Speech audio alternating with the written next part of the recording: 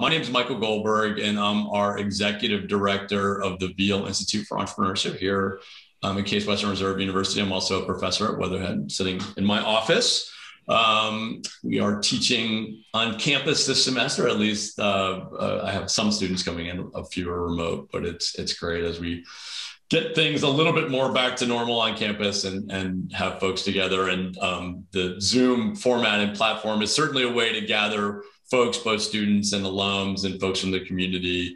And Marques, we're thrilled that you're taking the time to be with us today as part of our entrepreneurship speaker series. All of our speaker series events are moderated by students, and we're thrilled that Dominique is willing to be our student moderator. We were chatting before from Cote d'Ivoire. We're thrilled to have her on campus, and in the US, we love our African students. We love all of our students, but I have a soft spot having lived in South Africa. We were just chatting about South Africa. Marques, Dominique, and I have all spent time in South Africa, so we were chatting beforehand. So we're so thrilled, Dominique, to have you on campus and moderating the session. For those, and many of you have been in our sessions before, we'd love to have these interactive. So please let Dominique know either in the Zoom chat, or if you're watching on LinkedIn Live, just post a question in the comments, and Doug and I will be monitoring it because we want it to be as conversational as possible. So with that, Marques, thanks for joining, and Dominique, over to you. Thank you very much, Michael. Hi, everyone. I hope you're all doing great. I am. So I am Ange-Dominique Yao from Ivory Coast, like you said, and I'm a chemical engineering sophomore at Case Western Reserve University. And today I'm very excited to co-facilitate this speaker series event with Mr. Marques Martin. So Marques Martin is from Ohio. He graduated from Morehouse College with a Bachelor of Arts in Business Administration, and he is currently the co-founder and managing partner at the Inkwell group. So without further ado, I would like to introduce Mr. Marques to you. So if you could please give us a brief introduction of who you are, your background, and what made you go into investing, that would be really great. So with that, over to you, Mr. Marques. Absolutely. Good afternoon, everyone. And thank you, Dominique. So again, my name's Marques Martin. As Dominique covered, I went to school in the South, but I am a Midwestern boy at heart. I grew up in Columbus, Ohio. Went to Morehouse College, where I concentrated in finance. And so all my life, I've really been interested in finance. Even as a kid, I was chose to be treasurer in all the different entities and groups. So it started at a very young phase of my life, and I'd save every check from my job and I put it in a box, and probably abnormal versus some kids. As I got though into college, I didn't know what Wall Street was, that world. Like, I grew up in the inner city Columbus, so that just wasn't something that we saw or our family members were doing. But when I got to Morehouse, it was the first thing they hit me with. They said, look, if you're going to be a top finance student here at Morehouse, you got to do a summer on Wall Street, and then you should probably do consulting. I didn't know what either one was. And so I said, okay, fine, I'll give it a shot. And so my sophomore year, in between my sophomore and junior year, I interned at Credit Suisse First Boston in New York, going through their rotational program. And it was an amazing experience. I spent time doing investment banking. I spent time on the sales and trading floor. And then I spent time in one of their debt teams with real estate finance securitization, which basically means those are the guys that take all the commercial real estate loans and they package them together and then they sell them out to investors. So that was great. The next summer, though, I wanted to get a different experience. And so I interned at McKinsey & Company in their Atlanta office to try and do, to help companies from a consulting perspective. When it all came down to it, at the time, I felt as if the Wall Street path was a little narrow and I wanted to be more broad. And so I joined McKinsey right after school. And I did that for a couple of years, but my life actually changed while I was at McKinsey. I had my first daughter with my wife, so we started pretty early. Not too many 23-year-olds these days are starting families, but we started a family. And so I knew that I wanted to get off the road. I was traveling all the time at McKinsey. And I also wanted to be closer to the impact, if you will. So when you're a consultant, you give recommendations on how to improve a business, but then you leave it to the business itself to really implement, execute more often than not. And so I wanted to have more direct value.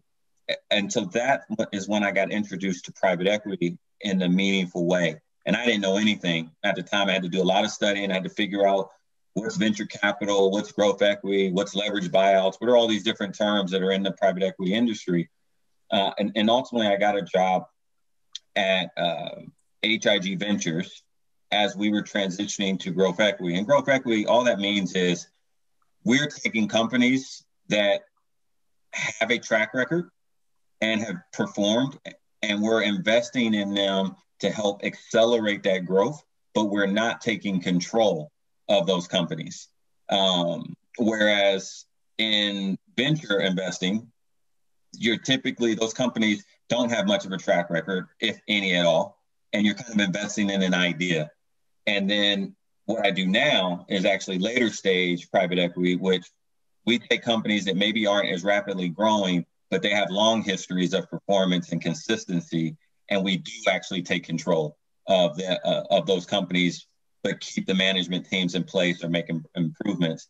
So I started at HIG, and then I moved to Cleveland in 2008 with my family, and I joined the Riverside company here in town. Riverside is one of the world's most well-known private equity firms. They're very, very active. Stuart Cole and Veale, who are the co-CEOs, they've done a phenomenal job growing that entity, and it's a great place to train and learn. And there I was focused on doing buyout deals, so those controlled deals of smaller companies, less than $5 million in profit.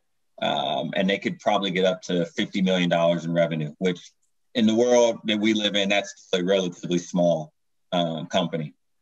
Did that for several years and really like building the connections with the owners, the founders. Like that's one of the things that's exciting about investing is you get to interact with those folks who have really said, you know what, I want to put my own blood, sweat, and tears into growing something and really do it, and hearing their stories and helping them by providing them capital and providing them resources to further their own stories was really impactful. Having those interactions led me to want to be an entrepreneur myself. And so my business partner and I, we met in 2009 and became friends, started talking about it and said, you know what, we write these big checks to these founders. And I want to be the person who's getting the big check. I don't want to write the big check. I want to get the big check. And so we started laying the groundwork for starting our own firm, our own company. But before we did that, we thought it was really important to actually operate a company. So up until that point, all I've done is invest in companies or advise them. I never actually run them. And so I left Riverside, joined KeyBank and on their community bank side, and I grew to run their small business product strategy team.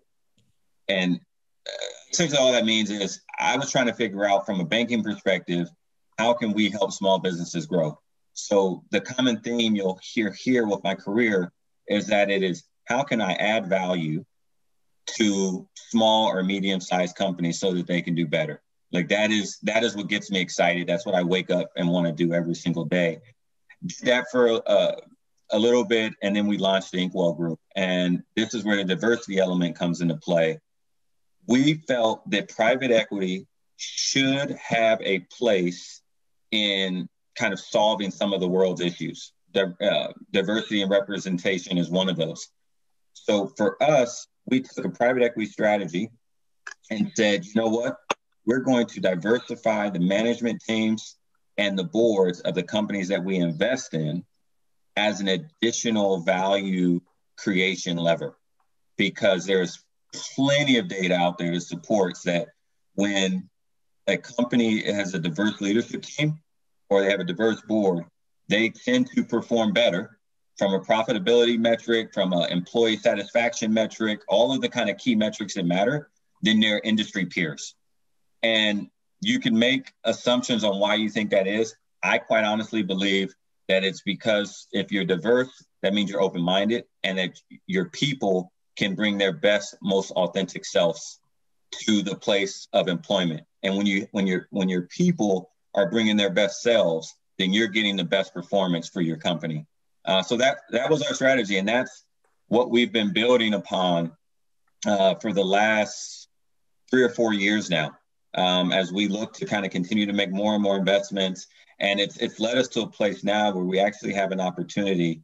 We're out raising a fund to do this on a larger scale than what we've previously done. So that's a little bit of a long background. So let me pause, because I know we want to get to additional questions. Thank you very much, Marcus. I think right now we can take one question from the audience. Does anyone want to ask a question?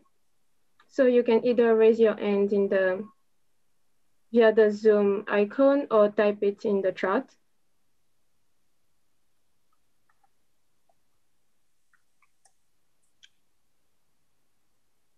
Hey, Marcus, I'll ask something. This is Peter Johnson. What are some of the things with the companies that you invest in? What are some of the things you're doing to help potentially have to convince them this is the right thing to do? No, that's a great question, Peter. So I will say most times when we're coming in to invest in a company, it's because they've kind of raised their hand in some capacity to say they believe they need capital, right, to do whatever it is that's going to help them achieve their next goal. Sometimes that's, I've tied all my wealth into this company and I need to get more liquid. In some cases, or diversify my own personal assets. So bringing in an outside investor can help you accomplish that. Most of the time, though, it's because they feel like they've kind of hit a ceiling on where they can take the company, and they need help figuring out, how do I get it to the next level? So oftentimes what that means from our perspective is we look at both inorganic strategies. And so when I say inorganic, I mean, can we help them go to add-on acquisitions to help them grow, whether that's a new product set that they want to go after that maybe a competitor or another company does really well? Is it buying a similar size or similar style of company, but now gives them a larger footprint or something like that? That's a lot of what we do. The other side is on the organic side. So this is where we're looking internally at the company and saying, okay, how effective is our sales strategy? Do we need to hire more people? Do we have to have a different program? Oftentimes at the size of the companies that we're looking at investing in, their systems tend to be very remedial. So they might still be using Excel or pen and paper, or, some of them have QuickBooks, but, they don't have some of the more advanced systems that will allow you to scale at a faster clip. And like, we don't fault the management teams for not having these things. They're so busy just trying to get product out the door or run their business that they're not thinking about some of these other things. So we can really come in from a strategic standpoint and say, okay, here are some of the best in class ways to Salesforce effectiveness, or different marketing, or different pricing strategies, et cetera. And then we've also got relationships with third parties who specialize in those areas that we can then bring to the table. That becomes definitely a source of value. And then the last thing I would say is we'll take over kind of the dealing with the banks and all the different financing elements that, quite honestly, CEOs don't want to deal with. Like, they don't want to be talking to the banks; they want to be running their business. So we'll do those things, and then sometimes it also means we have to augment the team. Right. Well, and I guess my thought was more of, I think those are growth things that most businesses like, oh, okay, yeah, I need this. The thing there seems to be companies that, like, as far as the diversity and inclusion and doing some of these more social, they're like, that so often gets put in, that's a touchy-feely. Yeah. I've got all this other stuff I got to focus on. Why should I bother doing that? Is that consume time versus, because I agree with you. There's tons of research out there to show. That's why we're all here is, I think that's one of the biggest things to help convince people? Yeah, so Peter, that's a great question, and I didn't touch on it. So I want to also be very clear. We believe that diversity and inclusion super difficult to accomplish if a company is already past a certain point in size, scale, history, etc. Because you're trying to change the culture of a company, and I think that, quite honestly, that is really difficult to do and not make it feel like it's just an initiative or it's a part-time project. I think that the work is very, very important. We just think that it's also very difficult. So the approach that we take is we're going after these smaller companies that haven't told their complete story yet. And they oftentimes have gaps in their teams that we're going to make a very concerted effort to bring in a diverse candidate to fill those gaps. So whether that's a missing CFO or, they don't have somebody who can be their head of sales or things like that. But we think it's important to bring it in at the leadership level because the data will support that people hire off of recommendations. Recommendations come from your circle. Most people's circles tend to look similar to themselves, whether that is we play football together or, we go to the same country club or, but it's also very racial in a lot of ways, right? I mean, it's if each of you were to look at who are your 5 closest friends, I would venture to say that more often than not, they tend to, from a race perspective, they tend to look like us, or from a sexual orientation, there might be similarities there. Like, it's just natural. I don't fault anybody for that. It's just natural. So it stands to reason then that if we diversify our leadership teams, we increase the probability that they're going to then hire more diverse managers or line people who they can then develop and help elevate and grow. So that is a core part of what we do versus saying, hey, we're going to go hire a DEI person, and that person doesn't have any P&L responsibility. They're just out there trying to make sure that the company is following these protocols, which, again, I just think that can be very difficult because when the rubber meets the road, the executives of these large companies are held responsible to deliver returns to the shareholders. And that oftentimes becomes a earnings per share. And that is hard, to your point, sometimes to draw the correlation between, hey, we're a more diverse entity, therefore our EPS is higher. It's just to make that connection to somebody who doesn't inherently believe that that they're not necessarily hiring the best, right? Because everybody says, look, I'll hire anybody, but I hire the best who comes to me, kind of thing. That's the out, that's the escape route. And we just don't buy that, right? Like we don't believe that you're actually doing that, because if you are indeed hiring the best, then it should stand to be that your team should look very different in most cases. Does that help? Yes, thank you. Thank you very much, Peter, for your questions. We can still take a few, so feel free to just raise your hand or type it in the chat. And remember to also unmute yourself and just read out your question if you would like to. Hi, Marcus. First, I just want to say I love your company name. I live on Martha's Vineyard. You may have mentioned this, but do you invest in startups, or are you only investing in companies that are a little bit more established? So we do not invest in startups. We target the more established companies. But the great thing about, we're talking about diversity and investing and why it's important, there has been almost like a watershed moment that's going on. I think some of it come out of all the social injustice that kind of happened. Because as we begin to really grow again, and there's a lot of options, and we will. Sorry. Look, I think some of it's due to some of the social injustice that's happened in our country, unfortunately, that's really opened up the eyes to many investors or LP investors. But diversity is becoming more and more important. and impact investing is becoming more and more important.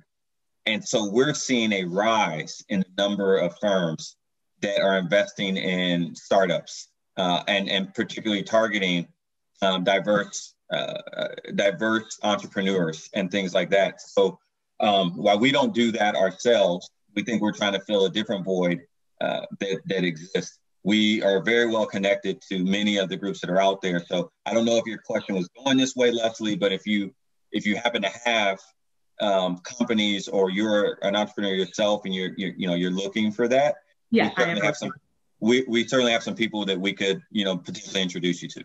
Okay, so I'll follow up with you. Thank you. Yeah, no problem. Thank you. I think Jalen's got her hand up here. Oh, sorry. It looks like Jaylene Glasgow has a question. Would you like to unmute yourself and introduce yourself as well? Yes, thank you. So I'm Jaylene. I'm a Master's of Accounting student. It's my last semester here. Congratulations. Thank you. And I don't know. I just feel like I'll give you one question. So for example, I'll be working at Deloitte in accounting this summer, and the Cleveland office I'm like one of two people of color in the office. And I guess my question is, I know you deal with smaller companies, but how do you convince a larger corporation to, value diversity? Mm-hmm. Because it's unfortunate, like for myself, I've never worked somewhere where I've been like the only person of color, and it's an international company. And like, you can't convince everyone, but how do you make that a priority in your office? Yeah. So first of all, congratulations on the job. I think that's awesome. And Deloitte is a wonderful firm. I've done a lot of work with Deloitte over my years. When you're in this world, first and foremost, for now, you're going to have to get used to being one of or two of, a type of thing. That is just the reality of the situation. But that being said, I find that companies like that, they're supportive. They want to be supportive. Sometimes it takes somebody raising their hand and saying, this is what you can do to show more of that support. So very tactically, Jalen, what I would do when I get there is, first of all, I would find the other people who are trying to champion that cause. Because I guarantee you in an entity the size of Deloitte, there are others who this issue matters to. So connect with them. Right. Build a support system with those individuals. Find the other people who are kind of the friends of diversity, right? They just because I'm a white male, a straight white male, doesn't mean I don't appreciate diversity, right? So right. There will be people there who are going to be supportive. Find those people, reach out to them, better understand what the company is doing. And then at the local level, I think this is where you will have the opportunity to be proactive and say, okay, I think this is an issue here in Cleveland specifically. These are my ideas on how I think we can remedy some of those, and I'm willing to spearhead those things. That will show a level of initiative that I think any company would welcome from their employee base. Of course, you need to make sure that you're doing well in your job right. I mean, so right. Like let's not lose sight of the fact that these things are important issues, getting diversity, but you also have to perform, right? And if you're performing well, it will make getting the other part that much easier to get other people to kind of rally around as well. Well, thank you. I appreciate it. Yeah, no problem. Thank you, Jaylene. Okay, there is Arlette Wright, also rose her hand. So would you like to unmute yourself, introduce yourself and ask your question, or you can also just type it in the chat. Thank you. I just wanted to ask, I love the advice that you gave, but at what point does it not become your job as a person of diverse background? And how much time do you give that before you decide, you know what, it's time for me to leave this company? Yeah, Arlette, I don't know that there is a specific time frame. How I would position my answer there is, you know when you know. And I know that that's generic, but the point I'm trying to make is, if you get the sense that it's not as important to your organization as you'd like it to be, then I think it's incumbent upon you to move on and find that place where you're going to be happy. I generally believe, and it's cliche, but life truly is short and it is unexpected. And we spend way too much time in our work environments to be unhappy in that environment.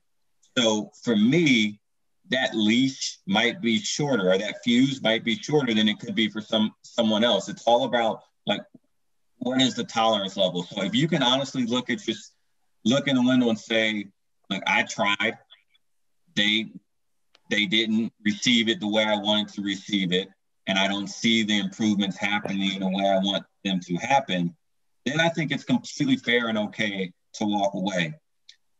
I will say again, as I mentioned earlier, I think it's really, really difficult for the large companies.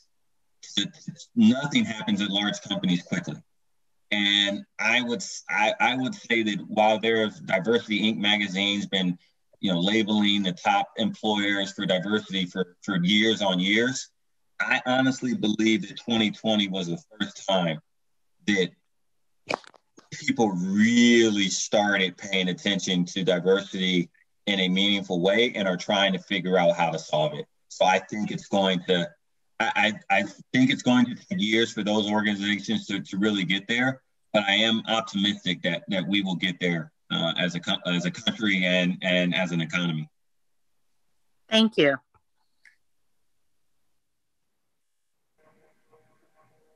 Thank you. Thank you, Arlette, for your question. We can take another question if anyone wants to ask. You can just raise your hand, unmute yourself, introduce yourself, and ask the question. Yes, Michael. Thanks, Dominique. This is a great session. Thanks, Marcus, so much for coming in. Thanks, everybody, for all the great questions.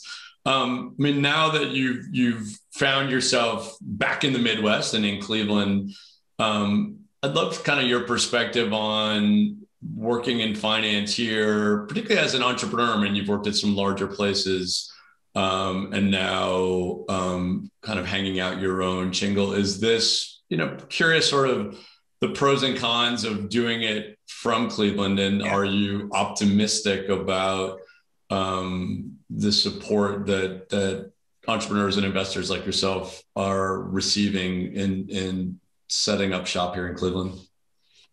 Yeah, another really great question. So I'll start the story this way. Joke, who's my partner, he and I met because when he moved to Cleveland, he joined what was Key Principal Partners, is now called CIPRIM. He was looking for other minorities in private equity in Cleveland. There were 3 of us at the time. And so we found each other, and 2 of us were at Riverside, right? And now neither of us are at Riverside, the 2 there. So from that perspective, I think finding people who look like you and make you feel like there's a real example of success. And I think, unfortunately, looking at it from a race perspective or a gender perspective can sometimes be oversimplifying it, but it is nonetheless a reality that when you don't see any others in the room that look like you, it does make you feel like the odds are stacked up against you a little bit more. So Cleveland is not one of the areas in the country where there are a lot of people of color or many females, quite honestly, that are doing private equity and investing. It's just not. So that part is more challenging. But I will say though, for a mid-major city, Cleveland actually has a lot of representation in the investment space. So if you say New York, Chicago, LA, Boston, maybe the DC area, those are big hubs. And then you want to get to like those second tiers. So you compare Cleveland to a Pittsburgh or to a, also, or somebody like that. I actually think Cleveland has quite a bit of representation on the later stage investing, not as much on the early stage. Jumpstart's kind of trying to change that and have an influence there. There's a Cleveland Innovation Project that's going on right now that I think they're really trying to change things. Cleveland has a lot to offer people, but it takes somebody actually coming to see it and experience it. And so what I have found is that people who are outside of the city of Cleveland don't really give Cleveland a chance because they're like, Cleveland, But when you're here, low cost of living, great schools, down-to-earth people, easy to network if you really want to. So I think it has a lot going for it. And I think the people in power, the people with money, people with resources are starting to say, you know what? It's time for Cleveland to reach Columbus's level, reach Pittsburgh's level, do those things. And they're making efforts to drive us in that direction. So I am optimistic about where Cleveland will be. I don't know if it's going to be 5 years, 10 years, 20 years down the road, but I do believe that people are starting to make the move in the right direction. Great. Thank you.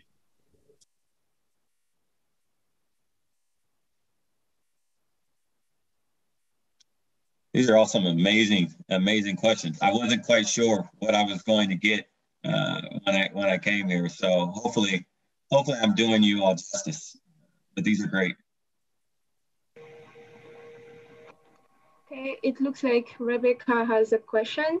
Would you like to unmute yourself and ask it? Sure. Hi, my name is Rebecca Manning. I'm a dual master's student in the public health and nutrition program.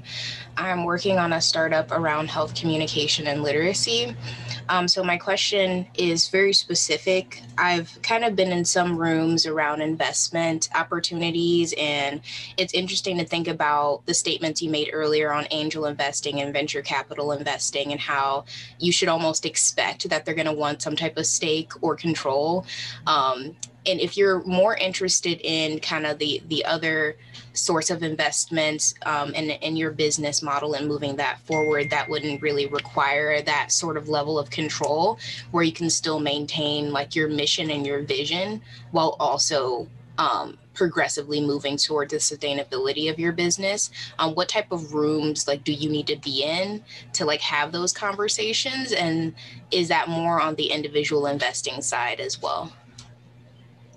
So I want to first make sure I've got the question down. Is the question, I want to maintain enough control of my company because there is a large component of it that is mission driven, that I think that if I lose that control, then I won't be able to drive at the mission aspect of it by taking on an investor. Is that, am I heading in the right direction? That's a great point. So the idea is that I work with vulnerable populations. So these are people with low socioeconomic status, people with chronic disease and acute disease states, right? So you can't just have anybody coming in. And again, it's also part of a wider system. So we would be tying in components from the Medicare system, Medicaid system. And these are a lot of stakeholders that you would need to know, again, who you need to interact with and who should be at the table. So this is kind of like the conversations that I'm thinking about now and moving forward. So what I would say is in the healthcare space, so the healthcare space is one that there is a lot of expertise in the investor world. It's a market that, look, healthcare is broad. You've got diagnostics equipment, you've got services, you've got hospitals, you've got insurance. There's a lot that goes into that. The point I would make for you is that you need to find investors who are particularly experienced and focused on the segments that you're trying to serve. And believe me, they exist. I mean, when I was at Riverside, we invested in a company who they delivered incontinence and ostomy products to primarily Medicaid population, right? And so all of their customers tended to fall in the underrepresented, underserved community, as an example.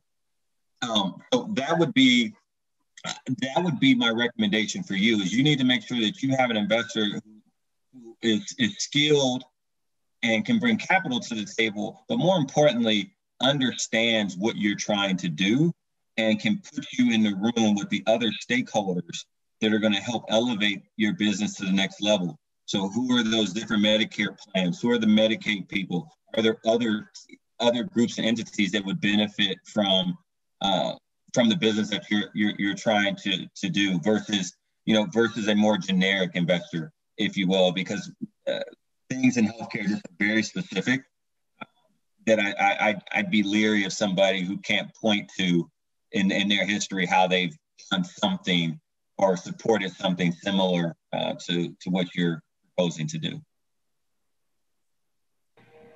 Thank you. You're welcome. Thank you for your question. I hope Marcus' contribution helped you.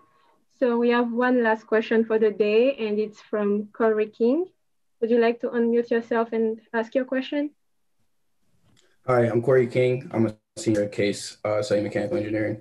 But my question is along the lines of building a pipeline of diversity so we can possibly have more people interested in PE. Because I know you mentioned earlier that you said that you were like one of 3 minorities in Cleveland who is in the PE space. So what are some things that could be done, that I could be doing, and then everyone else here could be doing to ensure that there's more people in the pipeline that are minorities? And yeah, what are your thoughts on that? Yeah, great question, Corey. So there are 2 elements, I think, right? One is attracting, the other one is retaining. So as fast as I bring them in, I got to make sure that I'm slowing down the exit pipe, if you will. On the attraction standpoint, if I'm a firm that is committed to getting more diverse candidates in the door, then I have got to change my tactics. I can't continue to do what I've traditionally done. What you find in the world of investing is a lot of cookie cutter templates. It's kind of like the IBM model. So I want to go to the same schools that go after the same majors or the same, type of experience. So a typical thing might be they went to Harvard, they went to an investment bank for 2 years, and now I'm hiring. And that's great, right? But that's going to get you kind of the same candidates time and time again, right? So if I want to go after a more diverse space, I need to develop strategies that are going to put me in the places where those individuals are. Right? And so maybe I'm hosting meet and greet events. So because I can't go to Case and Cleveland State and Ohio State and all these schools individually. Maybe I don't have the time to do all that. So you know what? Create centralized things. Bring those in. I think I've got to change what I'm looking for, because success is not based off of did I have the same experiences as everybody else. Honestly, success is based off of what is the character makeup of the individual. Do they work hard? Are they proactive? Are they analytical? Can they figure things out? Like, you're really looking for characteristics, not experience, but people take the easy way out and just say, well, if you work at these places, that must prove that you can do those things. And the reality is that's not true, right? You could have just interviewed well. So I think that's what entities have to do on our side. You can go to HBCUs because there you can get higher concentrations. But again, everybody doesn't go to an HBCU. So Case Western, not HBCU. So again, find those candidates, reach out for them, and be open-minded to taking on people with different backgrounds. Then if I'm a student, what can I do, right? It was part of your question. If I'm interested in getting into this world of finance, well, I am a fan of, again, being gritty and hustling. Do research, figure out the companies that are out there. LinkedIn is an amazing tool. Find where other people have worked. Hey, Marcus, I'm connecting with you now. I now know you. Do you know any other firms that do these things? Start playing that game, having those calls. Put yourself out there. Figure out, how do I make myself more attractive and give myself more at-bats, if you will. Because in life, you're going to hear no way more than you hear yes. That's true with jobs. It's true with investing. It's true with everything. So just be okay with that and recognize that eventually you'll end up where you need to be. And then lastly, on the retention front, this is where I think it's tough. And this is where I have issues with some of these diversity initiatives that are at companies now. They get you in the door, but then they don't surround you or make you feel like you're at home. And at the end of the day, it can be little things. You're in a conversation and everybody's talking about a movie that, guess what?